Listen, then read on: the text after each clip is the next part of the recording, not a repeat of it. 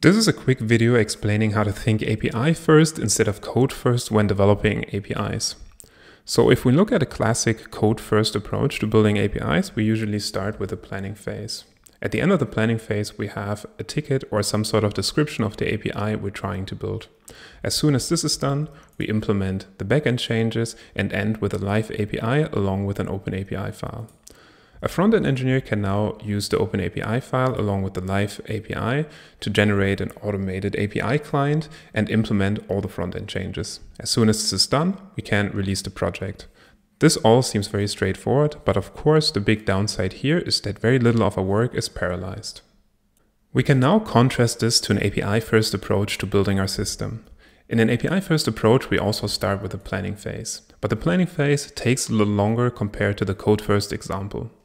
This is because we're not only describing the changes to our API, but we end the planning phase with a fully defined OpenAPI contract.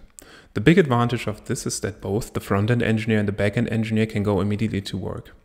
Especially the front-end engineer has benefits, since the fully defined OpenAPI file allows them to work with a mock API that is auto-generated from the contract.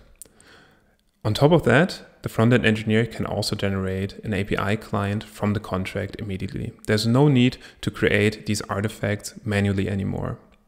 After both engineers are done with their work, the project can be released immediately. There should also not be a big integration step here, since all the changes we apply to our API should be fully defined in the OpenAPI contract. As you can see, in theory, this should be a much quicker way of developing projects.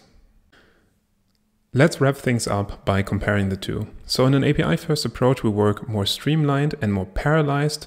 It is generally better for teams, especially if you're working with front-end and back-end engineer, but we also need more tools. In a code-first approach, we have an easy way to manage our contracts, and our contracts are very tightly coupled to our code. It is better for one-person teams where one person does both the front-end and the back-end, but it is also less automated. If you're curious about API-first tools, check out API-Fiddle and see you next time.